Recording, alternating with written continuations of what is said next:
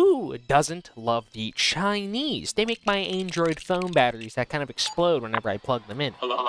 Thank you, China. Your sweatshop's working at peak efficiency at providing me with the ultimate materials to make my exploding phone bombs. I'm not doing that, by the way. I wouldn't do that. I wouldn't do that. That's not me. Sadly, though, today we're not talking about modern-day China. We're going back. I mean, we're going way back. I mean, like, we're going back, like, 1,800 years. We're going, like, 200, 300 century, around that time period.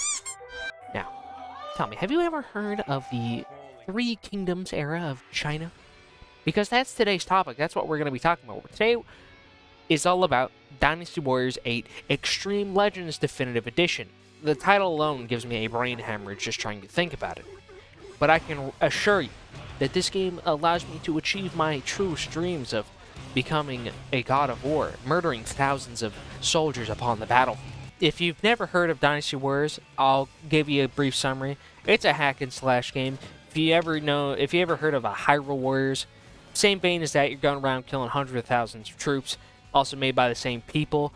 And instead of set in a fantasy world of Hyrule, it's set in the fantasy world of 200th century China, when 3 Chinese warlords fought over the entirety of China. There was the water, earth, fire, local peasantry. Alright, long ago, during the Han Dynasty, everything was at peace until the Yellow Turbans attacked, and everything was thrown into disarray. So basically, the Han Dynasty hired a bunch of warlords to kill every single last Yellow Turban. Went pretty good, except for the Yellow Turbans. They all died. Sucks to suck. Now, in this game, there's a lot to choose from, right? There is 83 playable characters. Now, if I knew how to count, which I don't, by the way, I don't know how to count. I'm completely illiterate. That seems like a very high number, and it would take a long time to play each and every one of those characters. And on top of that, there's also a multitude of weapons to choose from, which are completely historically accurate. By the way, I want to get that right out of the way. You got things like swords, spears, palm tree magic. But when picking a weapon, you need to keep something in mind. You need to keep some colors on the icon of the weapon. So you have blue, red, and green. You'll need to change between these colors to get maximum efficiency out of your weapon. Get the maximum amount of damage. And to know which does the maximum amount of damage, blue trumps green, green trumps red, and red trumps blue. You'll kind of need to watch this on the enemy officer's weapon icon, as it basically, if you don't have the right weapon, you're not going to do the most damage, and even throughout the fight, they're going to be able to change their weapon color.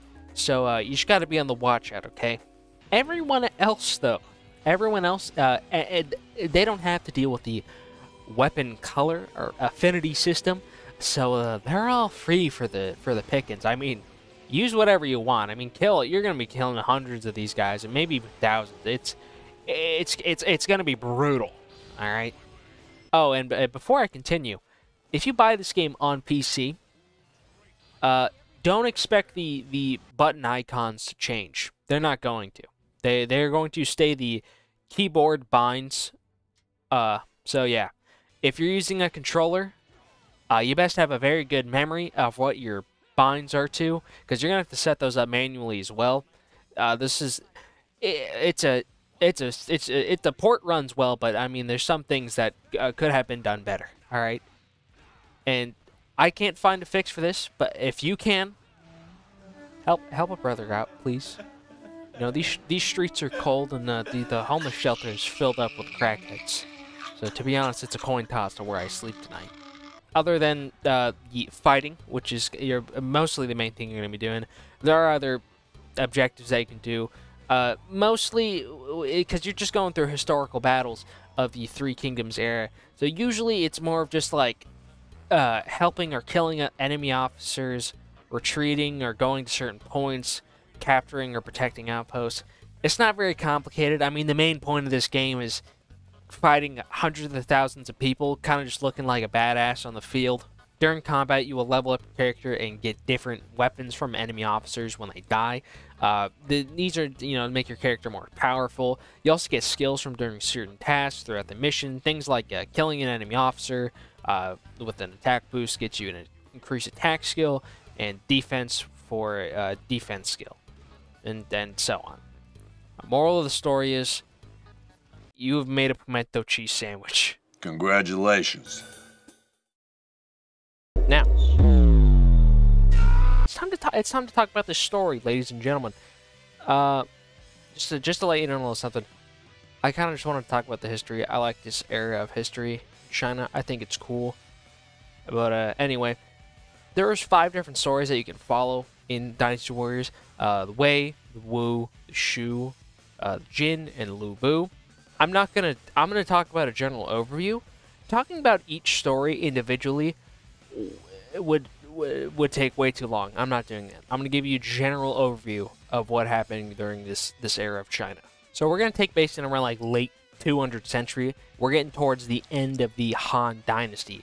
And a group of peasants were kind of ticked off, right? They were saying the Han Dynasty was corrupt, they weren't helping people, so they just created a rebellion. They called themselves the Yellow Turban, and they were pissed. They're going around literally killing people. Even though the people they were killing were other peasants. It's crazy. Crazy. Those people are insane. So the Han, basically failing to quell the entire rebellion, asked any warlord he could just to help him, because he needed as much help as he could. And this would bring rise to the following very important people during this era: Cao Cao, Liu Bei, Sun Jian. These guys would get rid of the Yellow Turbans. It was a collaborative effort. There's going to be many other warlords who help, but they're not important. All right, these guys are dope. But during the rebellion, Dong Zhou, another warlord, seized the imperial court and took the emperor hostage. So basically, he gained all the power because he had the emperor. The emperor is basically seen as a god. He has complete power over China. Sometime after this, the emperor would send a letter to Cao Cao asking him to kill Dong Zhuo. Because Dong Zhuo is a dictator. He's a big old stinky doo-doo face. So Cao Cao would gather a bunch of warlords, Liu Bei, Sun Jian. As well, he would also gather his friend Yuan Shao, another well-respected individual in China. And they would go to Hulao Gate, where they would have a very grand battle to take back the emperor, and would lead in a victory for this coalition of warlords. Dong Zhuo would flee, and then he would also soon be killed by his adopted son, Lu Bu, who was known throughout the land as one of the greatest warriors. With the victory at Hulao Gate, Cao Cao, Liu Bei, and Sun Jian would go on to grow their empire. Cao Cao would kind of grow his empire up north, and that's kind of where he would stay. Liu Bei would kind of wander a bit. He would start off kind of like in the eastern part of China, but he would drift over to the western part and would solidify his empire there. Sun Jian already kind of had a place for himself in the western part of China, so he would kind of just stay there and grow his empire. Cao Cao, from here on out, would be the ruler of Wei, Liu Bei was the ruler of Shu, and Sun Jian was the leader of Wu. For a while, China was just in this kind of constant struggle of Wei trying to move south, but Wu and Shu formed an alliance, as they didn't like Wei. They saw Cao Cao as a warlord. Go figure. They didn't like him at all, so they would basically just stop his advances, as they had this incredible amount of might compared to just one nation.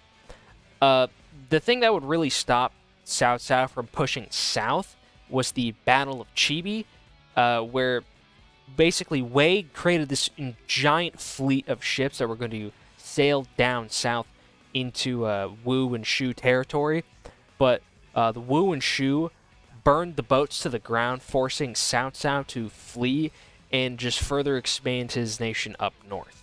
Basically, for a while at this point, they're just going to solidify themselves in their locations. Wu in the west, Shu in the east, Wei in the north. Just kind of how it's going to be. There's going to be skirmishes from everyone, But nothing really changes until the battle at the Jingling province. During this battle, Wu broke the alliance with Shu.